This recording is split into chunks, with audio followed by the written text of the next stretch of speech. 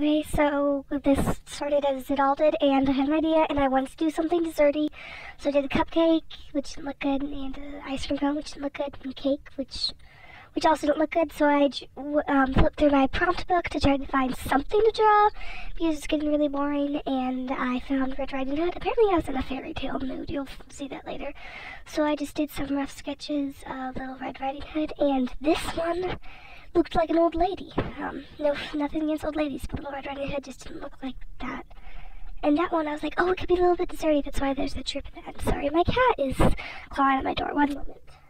Haha, that was 1 second for you, 1 moment for me, and my cat was clawing at me. So I, again, flipped through, found a prompt, again, thinking fairy tales of the 3 blind mice, so I decided to sketch them out. And this, even though it's sped up, it takes a while longer. I actually spent time and effort on it, even with how bad it is. And there's a cat crawling all over my lap, so if this audio is weird and distorted, it's because I'm ready. Oh, yes, I have a mason jar to prop up my camera.